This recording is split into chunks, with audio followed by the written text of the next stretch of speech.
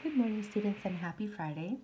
So you have a quick worksheet on multiplication in equations using variables, except this time it does give you the multiplication symbol. That's okay. We know that it means the same whether or not the multiplication symbol exists. So if we're going according to our book, we would see probably something like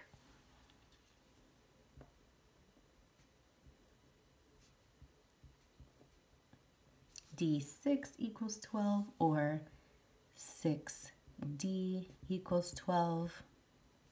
And then you have to solve it like that. But it's the same thing. D times 6 equals 12. What number times 6 is 12? So hopefully you'll get 2 times 6 is 12. So that means that D equals 2. So just the difference that yesterday in our book, it didn't give us the multiplication symbol.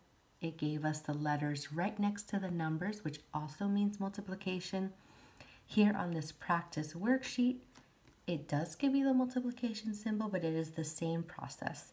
Just replace the letter with the number that makes the equations true. And this one should be quick.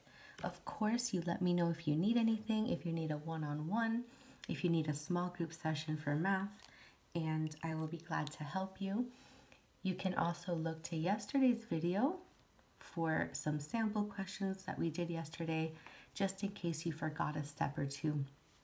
And we will continue on with our algebraic equations next week.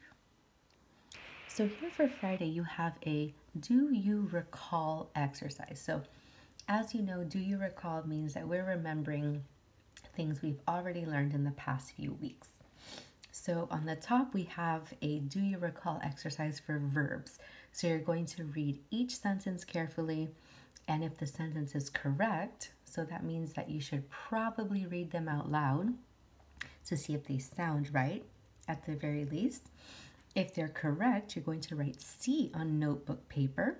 If it contains an error, you're going to rewrite the sentence correctly. So if it contains a mistake, don't just write error or mistake. You're going to rewrite it depending on if the verbs are used correctly or not.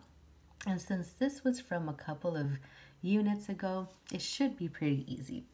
Then you have a do you recall exercise on pronouns. Read these out loud, and if it's correct, again, write C, and if it's not, you rewrite it. And then for modifiers, and we've done so many kinds of modifiers, yet again, read them. If it's correct, C, and if it's not, rewrite it. And you can look back to our previous unit if you need hints, but usually just by reading it out loud, you'll get the idea of what is wrong with it. And if not, we can go over them together. And I would love to have a small group if needed, just to have some reminders or recalling the units from the past. So just let me know if you're having a little bit of trouble even after you read them out loud, and of course I will help you.